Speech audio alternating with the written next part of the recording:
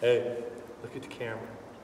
Zeke. Okay. Hi, this is Dr. Don Longbottom from Beatitudes Church, and this is Zeke, our 8-month-old Vizsla. He's a friendly dog, just like we're a friendly church.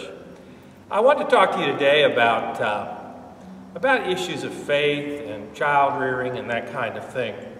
And when you meet somebody with a really good kids or somebody with a really well-behaved dog, you think that happens by accident?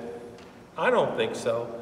I think it happens because somebody takes the time and effort into training their animal or raising their children in such a way as they know right from wrong, and they basically do what they're supposed to do.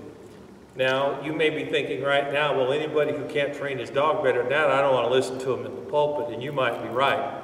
But here at Beatitudes Church, we believe in allowing people the room to think and behave and think for themselves about the important issues in life.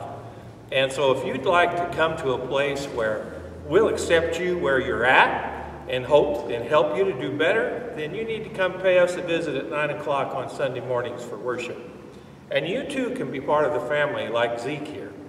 Well cared for, but with a mind of his own. God bless.